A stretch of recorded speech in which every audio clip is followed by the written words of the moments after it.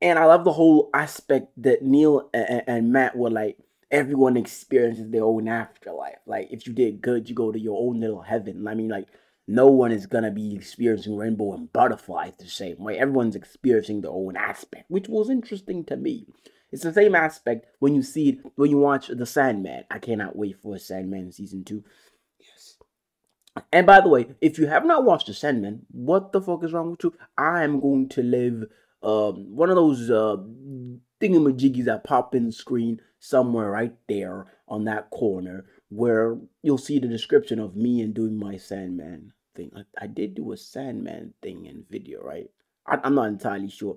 But if I didn't do it in video, I have a podcast episode on. There's a time where I didn't actually do video format. I only did audio, so I don't know which part the Sandman is. Is it part of the video franchise that I started where I'm doing reviews also on camera, or is it part of the audio only? I don't know. Whatever. Again, rambling. Sorry. Let's get back to this thing. It has an interesting cast. The people I've never seen my entire life, of course, but they do a very good job of being awesome. So this whole show, like I said, it's some sort of a mixed-side spin-off of the whole Sandman franchise. And Despair even makes an appearance. There's little mention of Dream and there's little mention of Lucifer, even though they go to Lucifer's realm in hell at some point towards the show, maybe the last few episodes. Now, I don't want to spoil it, but I'm definitely going to spoil it, because if you hear and you know what I do, I spoil shit. I shouldn't be doing that, but that's what I do. I criticize shit a lot, and I say all the great stuff about something. Again, rambling. I don't know why I'm doing that. Anyway, let's get back to the point. Now, the show follows, like I said, Charles, Edward, and Crystal. Now, this is where the show hits the fan. Initially, it's all good. These boys are solving cases in London, minding their own business. And then in comes Crystal, a psychic who has some sort of amnesia because of a possession. Somehow, this girl was psychic and she was demented. Crazy dude, crazy, spoiled, rotten girl.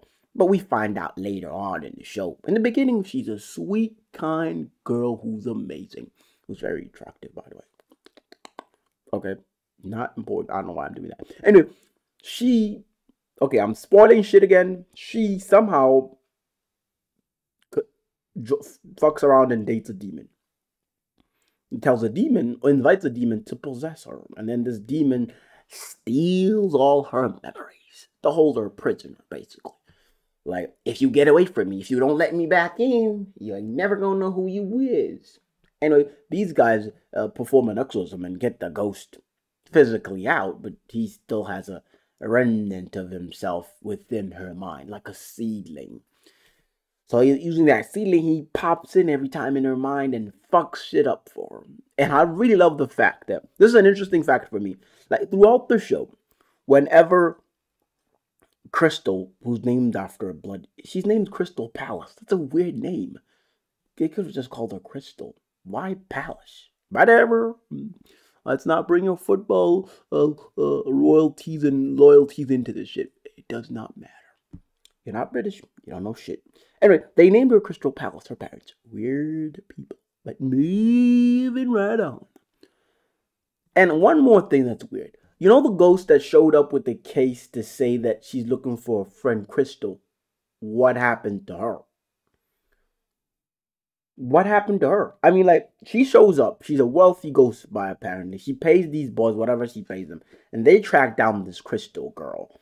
And they help her out, according to them. But they don't know that the difference is here. Crystal wasn't possessed. She invited the possession. So it's a different case. If you're invited, even if you perform an exorcism, according to this, it's not really easy to get rid of that demon. Okay, I get you. I feel you. That makes a lot of sense. It does. So if it makes a lot of sense, what's next? Well, she invited the ghost. I mean, the demon. So she was in love with the demon at one point. Freaky shit. What happened to that ghost that took her case to the detective boys? They don't really talk about it. Maybe she's not important. Moving on.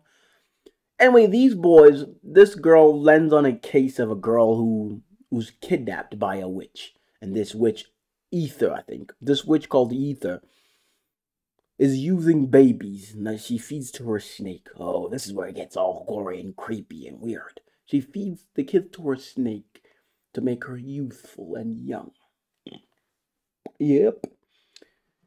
Anyway, this girl, I don't know how a missing person flyer ends up in London from a town in America or in Canada, whatever. But it does. It does. And when it does, awesome. Another thing, why are they using a boat to get to this city? Oh, this place doesn't have an airport. They used a plane and then boarded a boat somewhere to get there. Okay, whatever. Let's just assume that.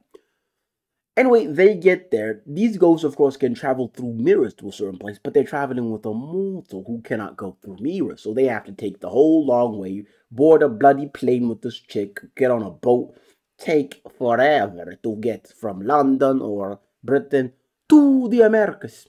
They do all that shit to get this crystal girl to help this missing girl. Anyway, long story short, they managed to get into the witch's house, get the missing girl. Crystal makes her forget all this creepy snake shit she saw. The snake never eats her. That lady never gets young, and she realized these ghosts are actually powerful. So instead of attacking them point blank, she decides to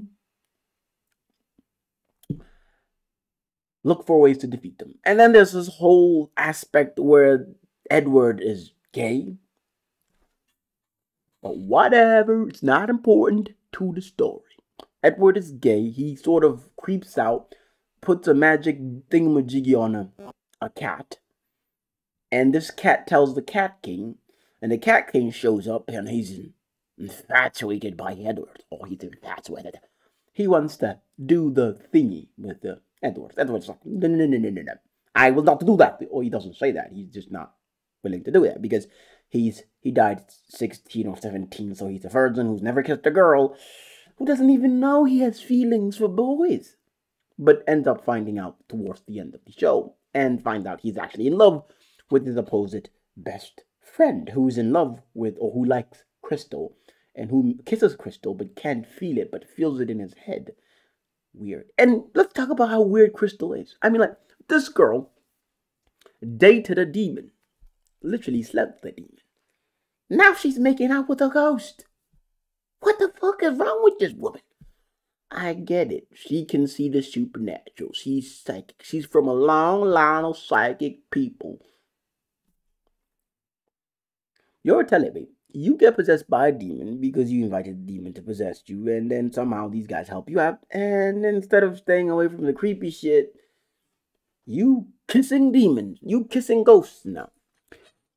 Well, I do love the fact that this show has this thing where Charles and Edward, when they're talking to Crystal or Nico and Crystal look insane because they be having a deep conversation in the middle of the street in a store, and they look like they talking to themselves, and people look at them like, which makes sense why Crystal was such a mean little bitch in her recent memories when she's eating those balls that contain the memories, which is a weird thing. Whatever. And she realized she was a bully to some people. It makes sense why she said she was hated by people. I mean, like, if you see ghosts and you often talk to them like they're actually there and oddly enough, these ghosts can actually bump you and hug you and shit, and you feel it, but they can't feel it, which is weird, but whatever. People would think you crazy. Yep, they would think you crazy because if you're seeing ghosts, conversing with ghosts, no one can see them but you. You look fucking crazy. And people will feel some type of way about you. And because she has power, she starts being an asshole. That's not important to the story. The story is very packed with a lot of interesting cases. And I just hope Netflix don't do another creepy thing and cancel it. So you guys better go out there and watch the show. You better watch, each and every one of you watch it, and watch it with your girlfriend, watch it with your boyfriend, watch it with your mother, watch it with your sister, watch it with your little brother, watch it with your cat, because cats talk in this thing, which is very interesting. if you really like this grotesque type of vibe, you know, watching Supernatural, watching Lucifer, watching what's the show again? Constantine, the Sandman itself, Doom Patrol, all these grotesque type of things, I think you will enjoy this. You really will. This thing has a really interesting vibe, and I like it. I love the fact that it's not like forcing the story onto you, it just flows. Of course, there's a little bit of humor, there's a necessary wit that you're like, that's not necessary. And there's this whole butcher chick. And it seems like everyone with the near death experience sees a ghost, apparently. Which is interesting. But it's really interesting. Like, there's a cat king who has weird eyes in it. It's very crazy. And then there's this walrus fella who was a, oh my god, this show is packed with so much detail, so much people, that we really need to look deep down and find out more about these characters. I mean, like, when you look at the depth and the depth of the character of Crystal, you look at the depth of the character of Charles and Edward, and then there's Nico. What the fuck happens to Nico? Nico dies, but she's given a little bearish thing. And then towards the end of the episode, we don't see it's Nico, but we see the thing she held during her death. The thing that the walrus fella from the magic store gave her. So is she alive? Is she a ghost? And why would that guy give her that if it was not going to help her, if she was going to die? So did that guy give her a thing that helps her not die? Is she with her father in that little ice cube cave thingy or house, you know, made of ice in Iceland and not Iceland, in Ireland, is Ireland, whatever. You know those cold places like Greenland and shit, where they make the Alaska, yes, where they make houses with ice. And I don't know how these houses with ice are warm inside. I mean, it's built of ice. The science is incredibly weird. It's almost witchcraft, but it's the science, man. It's the science. It's amazing. Wow. Okay, I'm beating around the bush yet again. I do that a lot, don't I? Which doesn't really help out the story I'm trying to portray. Anyway, this show, these characters were actually introduced in the Sandman Article 5 or Book 5, 25. In the pages of Sandman number 25.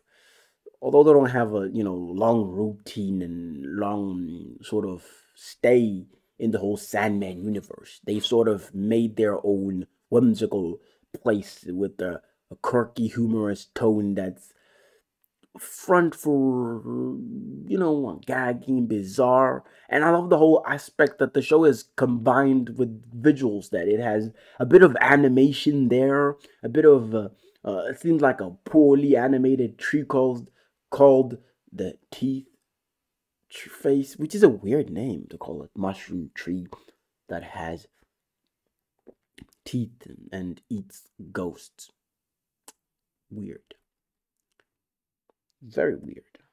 And it's also interesting that a witch is afraid of ghosts, that she wants to get rid of them so she can devour the whole town in peace, because, you know, these detective bastards, every time she kidnaps a kid, they'll show up and take the kid. They have somehow overpowered her in some sort of way. So it's actually interesting. Again, beating around the bush. So, what is this show really about?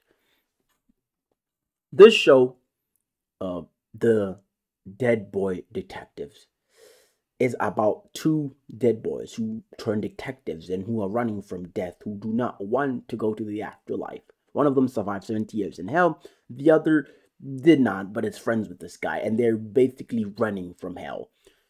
Not running from hell, running from death. And then enter. Apparently there's a department where children, misplaced children, you know, children who don't go to the afterlife. So there's a department for everything. There's a department for adults, I'm assuming, and there's a department for kids. So this is a department for kids.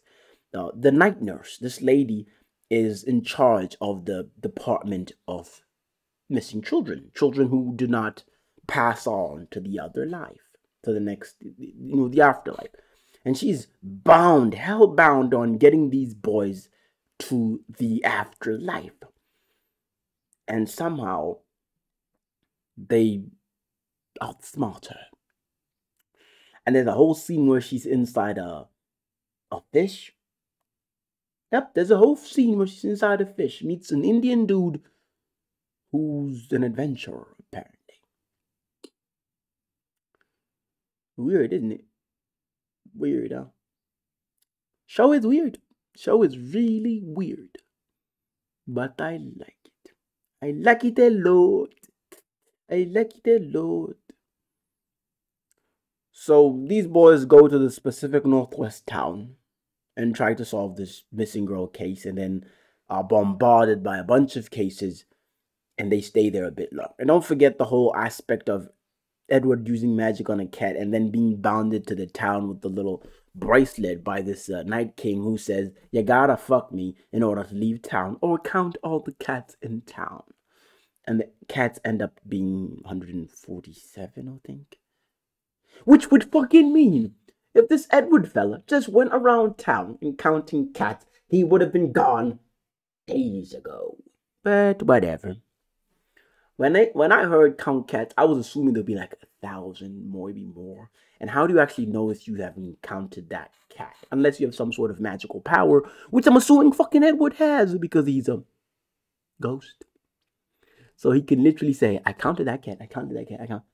So instead of solving cases and not dealing with this sexual weirdo thing, he could have just went around town counting fucking cats and left the town within a day. If there are 100, unless this guy was telling his cats to hide, which I doubt. He's a ghost. He can find fucking cats. So the whole cat aspect would have been wiped away within days. Maybe a day or two. Especially if he has a psychic and another ghost, you can look for ghost. Yep. Besides, the cat can then specifically say, count the cats yourself. They can literally form a barrier, preventing cats from moving from one place to the other, and then count cats in one designated area, and then move to another designated area, and count the goddamn cats. It would have literally taken 4 hours with their magical powers and shit. But whatever. What if we have to dilly-dally and watch a cat get killed by a witch with a stick? And then lose his 4th life, apparently. But he's the cat king. Yep. Show is weird. It is very, very, very, very, very weird. Don't get me started on the whole hell episode. When Charles goes into hell, there are no hell supervisors, hell tormentors, hell demons. No one is doing nothing to this kid. This kid basically waltzes into hell, grabs a guy, and waltzes the fuck out. You can't tell me that weird, creepy doll thingy that was chasing them did anything significant in catching them. It didn't. It was a lazy job of catching them. It was. And I mean, like, if the door is fucking open, why are there dead people using? You know when I saw that girl who was stalking the butcher lady? Who was stalking, is it Jenny or something? Yeah, Jenny. Who was stalking Jenny, the butcher girl, who rents out a room to a bunch of teenagers, which is the weirdest thing. Why would anyone rent room to a 16-year-old who should be at school? Who cares? She's a business lady. She's just trying to make money. Who gives a shit? Anyway, she rents this room to these kids, and these kids are fucking weird. Talk about Nika, who's infected by a parasite that's craving attention, but she's how do we say this? An introvert. She likes to stay indoors. And there's a people in a jar, fam. There's people in a jar. Man, this show is crazy. And I realized that during this review, I'm all over the place. Like, really all over the place. And I'm confusing myself, too. Let's dumb it down. Yes, let's do a proper review in the last 5 minutes. Yes. Okay. This show is about two guys who are dead, who happen to be detectives who solve cases to help ghosts with unresolved problems, help them get to the afterlife. They themselves don't want to go to the afterlife, and they're constantly on a run from death. And of course, there's this lady called the night nurse who runs a department in the afterlife that deals with missing kids, basically kids who have not moved on to the afterlife, kids that are dead but are refusing to move on. That's the whole premise. They're running from these people. And then, while they're solving these cases, they meet this girl called Crystal, who's a psychic, who's possessed by a demon called David, who she was in love with said demon, but somehow had an issue with her, and this demon took over her body, and she no longer wants the demon in her, but she doesn't tell these boys that she invited the demon in, so they perform an exorcism on getting the ghost out, on the demon out, but only to find out, since she invited the demon in, the demon can't really go until they do an actual proper, exorcism where she actually gets rid of the goat herself because she invited the demon herself. Granted. And then there's this Nico character who plays a significant role towards the end because she helps the boys escape the night nurse in a way. She is possessed or has a parasite in her of some bug thing that is craving attention. And the boys end up helping her out and trapping this parasite, which is tiny little people, into a jar, a jam jar, basically. If it looks like a jam jar, it's a bloody enchanted jam jar, whatever, and traps them in said jar. Yes, and then there's a whole Jenny character who rents out a room to Crystal and Nico while Crystal is there in Pacific Northwest, trying to solve a case that actually brought them to the Pacific Northwest part of America, whatever. It's a made up play that's actually used by Canada, whatever. I'm rambling again. I'm doing it again. Anyway, so while solving this missing child, they find out this child is actually kidnapped by a witch who's using small children, infants, to feed it to a monstrous snake that helps her become youthful and young. Okay, and the boys end up taking the adopted girl and bringing her to her parents, and the story should end there. They should walk into the mirror and leave, but in order to obtain information about the witch, Edward done the stupidest thing, which is use magic on a cat. Apparently you can't use magic on a cat because you offend the Cat King. Okay, you offend the Cat King, who puts an enchantment bracelet on Edward, which basically binds him to Pacific Northwest until he either sleeps with the Cat King or counts all the cats in said town. And FYI, the cats are there are 47 cats. And he never sleeps with the Night King, by the way. But he kisses him in the cheek towards the end as a thank you for helping us kill that demented witch who's immortal, but ends up being dragged to Hell Plane, wherever it is, by the girl who gave her mortality. Right. Right. Yes, that's it. I don't know what else to say. And everything in between, there's a bunch of adventures in between that makes the story really compelling. Like there's an adventure in hell, there's an adventure in solving a bunch of cases, there's a murder, there's a scene where this family is tormented by this creature, I'm assuming, from hell, that's making a family relive a murder. They've relived their massacre, their killing, for 30 years. Basically, this guy takes an axe and massacres his family. And instead of the ghost moving on to the afterlife, they are stuck in a loop where every night or every fucking minute, their father, the kids and the mother, get killed by their father constantly. Constantly.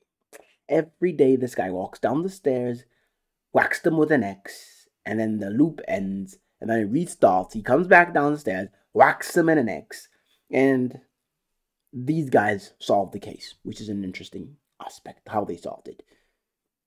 So this show is multi-layered. Oh, I almost forgot. Death makes an appearance. I already said that again. I'm saying it again. Anyway, thanks for watching. Remember to hit that like and sub button. Now that was entertaining. Please let us hang out yet another time. Remember to like and subscribe. Adios, folks. Adios.